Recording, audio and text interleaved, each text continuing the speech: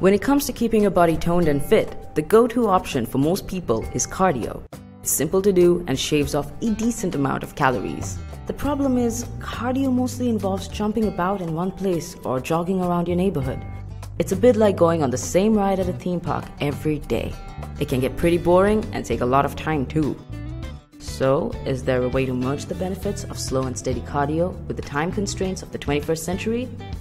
One answer to that is high-intensity interval training, a type of cardiovascular exercise that involves short bursts of anaerobic exercise with brief recovery times in between.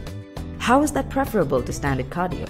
For starters, HEAT is considerably shorter and less tedious than cardio and burns a higher number of calories. But that's not all. HEAT also trumps cardio at improving multiple areas of cardiorespiratory fitness. Things like trial times, time to exhaustion, peak power output, and aerobic capacity.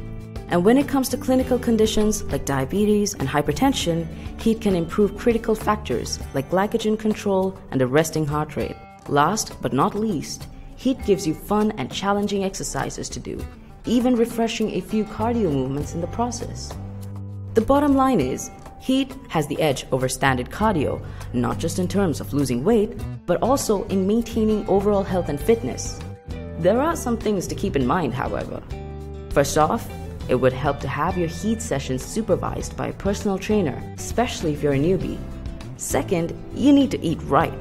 That means plenty of fruits, a lot of protein and veggies. It also means limiting your carbs and possibly avoiding your local bakery. But if you do it right, HEAT will leave you feeling fit and healthy with time to spare. And who doesn't want that deal?